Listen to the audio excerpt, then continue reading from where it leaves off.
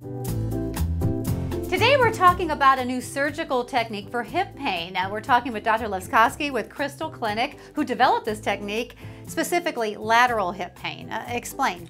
Lateral hip pain tends to be hip pain that affects the outside portion of our hip. It can be quite debilitating. It can wake you up when you're sleeping at night. It can cause you a lot of discomfort when going up and down stairs, and some people even find themselves holding a banister as they pull themselves up.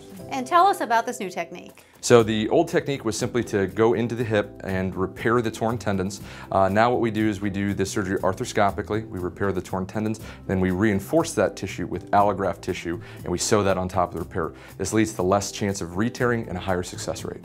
What about recovery time? Recovery time is actually identical, so it's about 6 months total to get you back recovered, to get function and pain back to normal, so it doesn't add any extra time to the recovery. And who would be a good candidate for this? So these are typically folks over age 60 who have done therapy, they've done injections, and unfortunately have failed all those things. They typically have an unrecognized torn tendon, and this is a great option for them to get rid of this chronic debilitating pain. And if you're feeling this kind of hip pain and would like to get checked out, call the phone number on your screen. And Crystal Clinic really is the only place doing this. Yeah, so I developed the technique and we published it in February this year.